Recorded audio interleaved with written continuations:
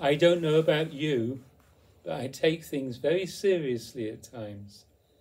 And it's only more self-contraction, egoic seriousness. It's not good because it interferes with intimacy. It interferes with being already happy with one another, no matter what. As Adida has said, if we need to discipline someone, it has to be done from the place of happiness. One has to be happy to give and to receive. This happiness is our true condition. But yes, for instance, I'm doing some work for someone who's 89, and it's all about cataloguing thousands of slides. He's took thousands of pictures in his 20s, and now he's had them digitalized, and now we have to label all those digitalized slides. And I'm having a friend to help me, and I get irritated by the fact he doesn't always pronounce his letters because he's reading the words to me. And he assumes things when he shouldn't be assuming things. And I get contracted over it.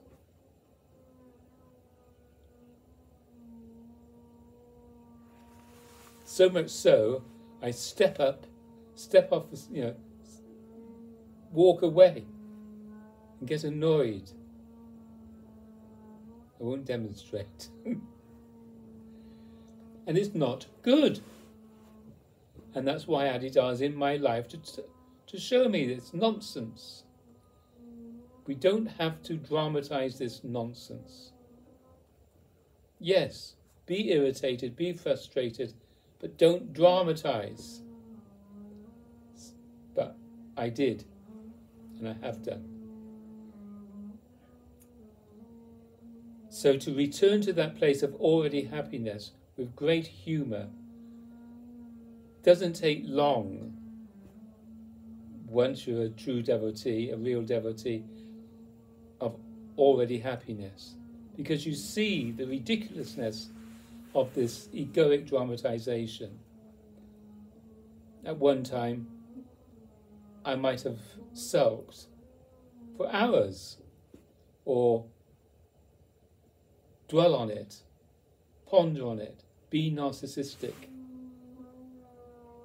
But due to Adida's education and interference in my egoic life, I'm able to return to already happiness far more quickly than I would have done.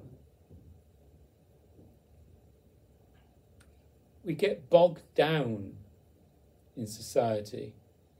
We're taught right from an early age, you've got to be serious. You've got to concentrate. You've got to not upset anybody. You've got to follow watch your P's and Q's. You've got to do your best for other people and all that business. A lot of that can be done. Well, it all can be done. We can function easily and happily from the already the case. Happiness is already the case disposition. So,